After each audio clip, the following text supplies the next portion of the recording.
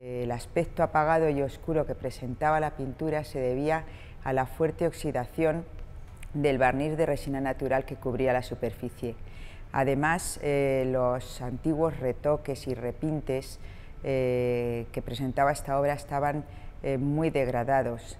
Estos repintes procedían de la restauración realizada en el cartón en 1870, cuando entró en el Museo del Prado junto al resto de cartones para tapices de Goya. Desde aquella restauración hasta ahora únicamente se han realizado pequeñas intervenciones puntuales. Por este motivo era plenamente necesaria su restauración, no solo por el deficiente aspecto estético que presentaba, sino además por encontrarse la pintura inestable en diversos puntos de la superficie debido a un intenso cuarteado de la capa pictórica. De todos los daños que presenta el cuadro debemos destacar el importante daño de la zona central. El tipo de daños que muestra la radiografía indica que gran parte de ellos debieron producirse en la Real Fábrica de Tapices al manipular de forma poco cuidadosa el lienzo suelto sin bastidor. Hay que tener en cuenta que una vez realizados los tapices para los que estaban destinados los cartones, estos eran almacenados con poco cuidado y de forma incorrecta y pasaban al olvido. La primera fase de la restauración ha consistido en la consolidación de la pintura. Esta operación se ha realizado con el cuadro colocado en horizontal. En primer lugar, se ha aplicado cola animal caliente sobre la zona cuarteada para que se filtrase a través de las fisuras de la pintura y llegase hasta el soporte de tela. A continuación, se ha protegido la superficie con papel de seda y con calor moderado de plancha y ligero a presión se ha logrado nuevamente el asentamiento de la pintura y su fijación al soporte.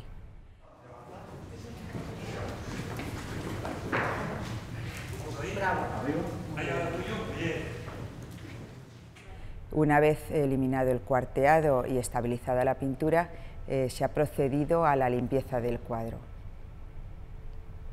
La limpieza es la fase más delicada de cualquier proceso de restauración, ya que esta compleja operación es determinante para poder realizar una correcta lectura de la obra y para la comprensión de la idea transmitida por el artista. La limpieza ha consistido en la eliminación de los barnices oxidados. Realmente era difícil imaginar cómo bajo el cielo de tonalidad amarillenta y parda que veíamos antes de la limpieza podían encontrarse la gran variedad de rosas, malvas y azules que vemos ahora en las nubes una vez eliminados los barnices oxidados.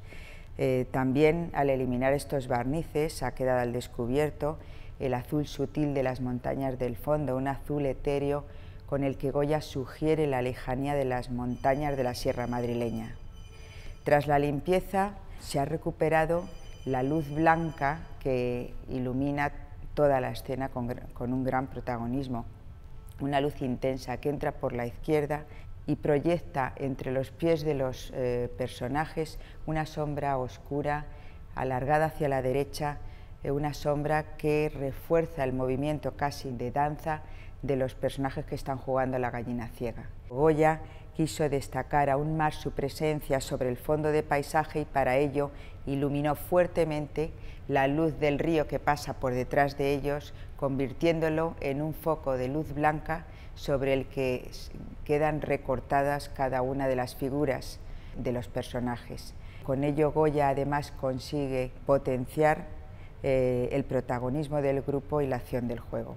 En el proceso de limpieza también se han eliminado los antiguos retoques y repintes. Estos retoques y repintes tenían una presencia muy potente en la superficie, manifestándose a modo de manchas, especialmente los que cubrían las numerosas pérdidas que se extendían horizontalmente desde un extremo al otro del cuadro sobre las montañas, azules. La última fase de la restauración ha consistido en la reintegración cromática de las pérdidas de pintura que quedaron al descubierto tras la retirada de los viejos repintes.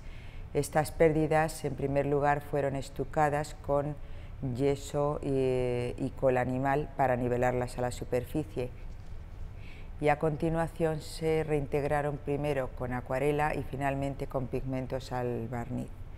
Dadas las características de los daños y pérdidas que presenta esta obra, especialmente los de la zona central y las lineales producidas por las dos costuras del lienzo, estas rompen transversalmente la imagen de la obra, dividiéndola en varias franjas horizontales. Por este motivo, la reintegración ha sido una operación larga y minuciosa que ha consistido en ir cubriendo poco a poco cada una de las pérdidas de pintura hasta recuperar la continuidad de la superficie y devolver la unidad a la obra.